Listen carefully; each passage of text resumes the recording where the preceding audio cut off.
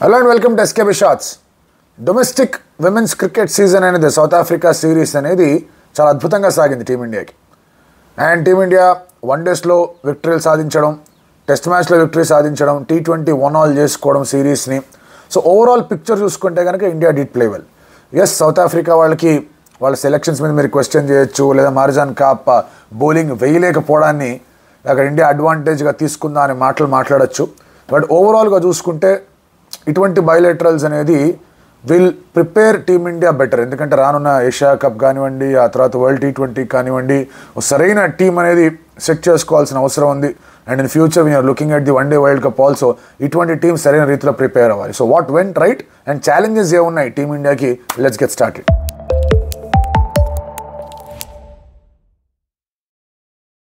So ఈ south Africa series చాలా ఇంట్రెస్టింగ్గా సాగింది. Firstly full of the series నేను కూడా పూర్తి స్థాయిలో చూడలేకపోయాను, ఎందుకంటే దెర్ వర్ యూరోస్. అంతకుముందు వరల్డ్ కప్ ఉండింది, దెన్ దెర్ వర్ యూరోస్. ఆ తర్వాత జింబాబ్వే సిరీస్ అనేది స్టార్ట్ అయిపోయింది. సో టైం అసలు ఏమాత్రం మ్యాచ్ కాల. ఈవినింగ్ పూట ఫుట్బాల్తో బిజీ అయిపోవడం, కామెంటరీలో ఉండడం, ఆ తర్వాత మధ్యాహ్నం పూట కాస్త చూడడం, T20 మ్యాచ్లు కాస్త చూస్తుంటే మళ్ళీ జింబాబ్వే సిరీస్ అనేది కాస్త అడ్డు వచ్చేయడం. సో ఇలాంటివన్నీ కాస్త కనిపించాయి. But I made sure that I watched quite a bit of women's cricket. And అందులో like greatest positive that India has got ఈ యొక్క సౌత్ ఆఫ్రికా సిరీస్లో స్మృతి మందన 2 సెంచరీలు, ఒక 90, మళ్ళీ టెస్ట్ మ్యాచ్లో అదర కొట్టేసింది. ఆ తర్వాత T20స్లో also she played well. So overall picture మీరు చూసుకుంటే కనుక స్మృతి మందన ఫామ్ అనేది ఈ ఇయర్ ఇలా ఉండడం చాలా అవసరం టీమిండియాకి. And it is her year ఒక రకంగా మనం మాట్లాడుకోవాలంటే. దానికి రీజన్ ఏంటి అంటే కనుక WPLలో కూడా బ్యాటింగ్ పరంగా ఇంప్రూవ్మెంట్ రావడం, క్యాప్టెన్గా RCB గెలిచేలాగా చేయడం. అఫ్కోర్స్ ఎలిస్ పెరీ వీళ్ళందరూ సహాయ సహకారాలు అందించారు. But then again she won it for them. ఆ తర్వాత మళ్ళీ ఇండియాకి ఆడుతున్నప్పుడు కూడా మంచి ఫామ్ని కొనసాగిస్తూ ఉండడం అది చాలా పెద్ద ప్లస్ అవుతుంది. ఇన్ఫ్యాక్ట్ బౌలింగ్లో కూడా వికెట్ కూడా తీసింది, దట్స్ డిఫరెంట్ స్టోరీ. కానీ బట్ ఆ పాజిటివ్ ఫామ్ ఏదైతే ఉందో దాన్ని ముందు తీసుకెళ్ళాలి. ఎందుకంటే రానున్న కొన్ని నెలల్లో there is world T20. India did well world T20 టోర్నమెంట్లో 2020లో ఇండియా డిడ్ వెల్. అండ్ ఆ తర్వాత కూడా సెమీస్కి అటు ఇటు వెళ్తూనే వచ్చింది. బట్ అఫ్ కోర్స్ ద యూజువల్స్ ఇండియాని ఓడించే ప్రయత్నం చేశాడు. ఆస్ట్రేలియా కానివ్వండి, లేదా ఇంగ్లాండ్ కానివ్వండి, న్యూజిలాండ్ కూడా కొన్నిసార్లు అడ్డుపడింది వన్-డే వరల్డ్ కప్స్లో కూడా. South Africa was a difficult team to beat. So అలాంటి టీమ్స్ ఇండియా స్టార్టెడ్ బీటింగ్ మెల్లమెల్లగా. అండ్ సరైన కాంబినేషన్ కూడా ఎంచుకునే ప్రయత్నం చేస్తున్నారు. Still Sneha Rana not being a part of ఈ వైట్ బాల్ క్రికెట్ అనేది కొంచెం సర్ప్రైజింగ్గా ఉన్న. రెడ్ బాల్లో మాత్రం స్నేహ రాణా ఇస్ ఆల్వేస్ దేర్. తను వచ్చి 8 వికెట్లు తీసింది ఒక ఇన్నింగ్స్లో. So that's a great thing. పూజా వస్త్రకర్ గురించి మాట్లాడాలంటే గ్రేట్ ఇంక్లూషన్ టీంలోకి. ఎందుకంటే super fast bowler and at the same time బ్యాటింగ్లో కూడా చాలా బాగా బ్యాటింగ్ చేయగలదు, ఫినిష్ చేయగలదు. అండ్ కొన్ని మంచి నాక్స్ ఆల్రెడీ ఉన్నాయి పూజా వస్త్రకర్ దగ్గర. అండ్ లాస్ట్ జరిగిన T20లో 4 వికెట్లు తీసింది.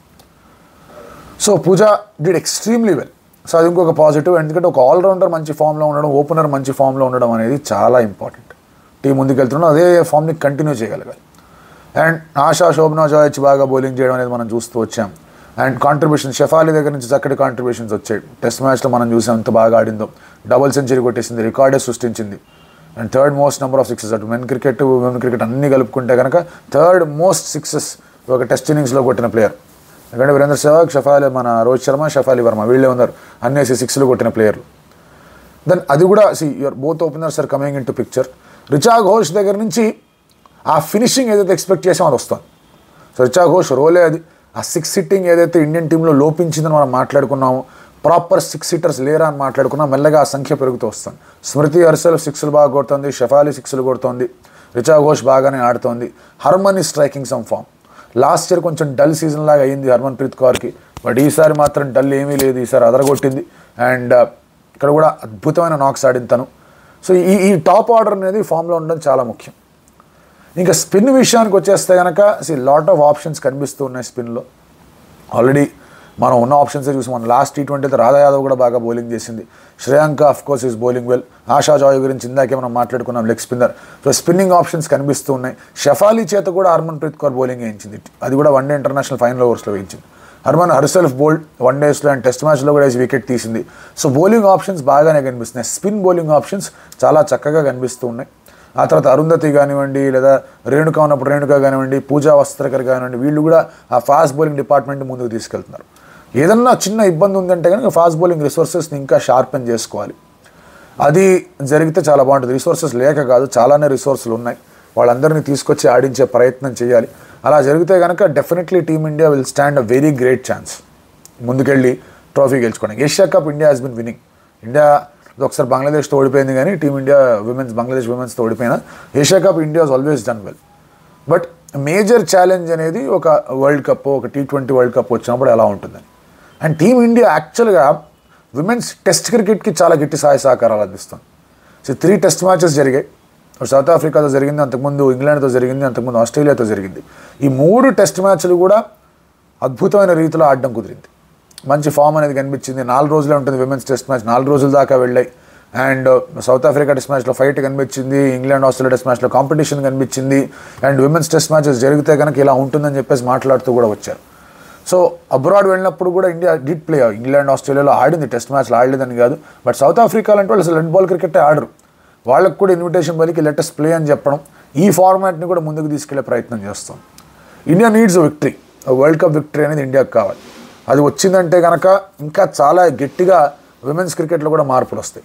చాలామంది ఏం చేస్తారంటే మెన్స్ క్రికెట్లో ఉన్నది విమెన్స్ క్రికెట్లో ఉందా అని వెతుకుతూ ఉంటారు. కుదరదు, అది జరగదు. It is as good as saying men's టెన్నిస్లో ఉన్నది విమెన్స్ టెన్నిస్లో ఉందని. అంత ఫాస్ట్ ర్యాలీస్ కానివ్వండి, లేకపోతే పవర్ హిట్టింగ్ కానీ ఉండదు, ఆ పరిగెత్తడం కానీ ఉండదు అక్కడ. But there is something that you should see in women's cricket which is not there in men's cricket.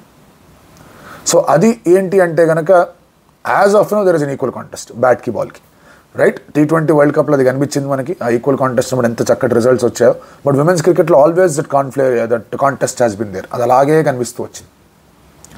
And India ఇందాక అన్నట్టుగానే ఆ ఛాలెంజెస్ ఆర్ ఇంకా ఆ 6 సిట్టింగ్ స్కిల్స్ ఇంకా కొంచెం మెరుగుపరుచుకుంటూ ఉండడం, ఈ ఫామ్ అనేది పోకుండా ఉండరు. ఎందుకంటే class is permanent కాదనట్ల, form is temporary. Form అనేది మీకు పీక్కి వెళ్తూ ఉంటుంది, ఆ తర్వాత కొంచెం డ్రాప్ అవుతుంది, మళ్ళీ పీక్కి వెళ్ళొచ్చు, మళ్ళీ డ్రాప్ అవ్వచ్చు, ఆ తర్వాత డ్రాప్ అవ్వచ్చు, కింద పడిపోవచ్చు, మళ్ళీ ఆ తర్వాత రైజ్ అవ్వచ్చు. సో ప్రస్తుతానికి ఎవరైతే రైజ్లో ఉన్నారో వాళ్ళు ఆ రైజ్ని అలాగే కంటిన్యూ చేయాల్సిన అవసరం ఉంది. అలాంటి రీతిలోనే కంటిన్యూ చేయగలిగితే కనుక రానున్న 2-3 నెలల్లో ఏవైతే టోర్నమెంట్స్ ఉన్నాయో India will win them. Bowling డిపార్ట్మెంట్లో మీకు రకరకాల స్పిన్నింగ్ ఆప్షన్లు వచ్చాయి. WPLలో ఇండియన్ బౌలింగ్ కాంట్రిబ్యూషన్ చాలా గట్టిగా పెరిగింది. ఎస్, బ్యాటింగ్ పరంగా ఫారినర్స్ కూడా బాగా ఆడారు, బౌలింగ్ పరంగానూ వాళ్ళు బాగానే బౌలింగ్ చేశారు, నేనేం కాదనట్లా. చాలా చోట్ల నుంచి మీరు అన్ని టీమ్స్ నుంచి చూసుకుంటే కనుక fast bowlers from different countries have done well.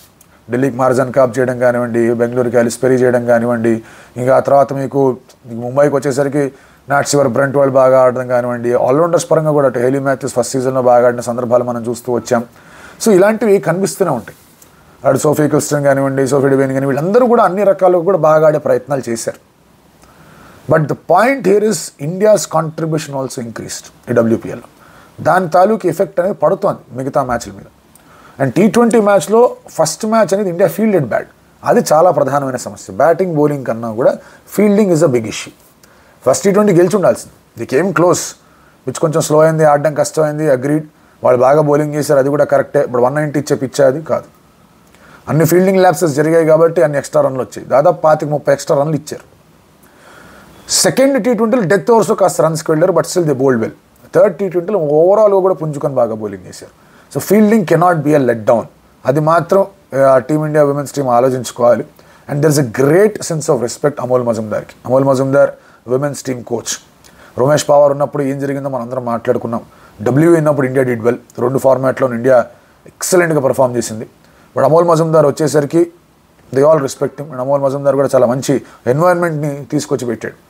And ఆయనతో మాట్లాడిన సందర్భాలు కూడా ఉన్నాయి. లాస్ట్ టైం నేను APL చేస్తున్నప్పుడు ఆయన కూడా అక్కడ కామెంటేటర్కి వచ్చినప్పుడు డిస్కసింగ్ ఎలా ఉండబోతుంది, ఏంటి పరిస్థితి, what is your plan head అని చెప్పేసి. అప్పుడు ఇంకా నియామకం అవ్వలేదు ఆయన. వచ్చిన తర్వాత చాలానే ఇంప్రూవ్మెంట్స్ అనేవి కనిపించాయి. సో లెట్ us సీ ఎలా ముందుకు తీసుకెళ్తారు అనేది. ఆ వరల్డ్ కప్ ట్రాఫీ కూడా ఇండియన్ విమెన్స్కి వస్తే బాగుంటుంది. రోడ్ అహెడ్ ఈజ్ నాట్ అంటే ఈజీ అని చెప్పలేము, టఫ్ అని చెప్పలేము, ఛాలెంజెస్ ఉన్నాయి. ఆ ఛాలెంజెస్ దగ్గర ఇండియా ఎప్పుడు కూడా బోల్తా పడిపోతుంది. హర్డిల్ని పూర్తి స్థాయిలో దాటలేకపోయారు, ఈసారి దాటుతారేమో అని ఆశతో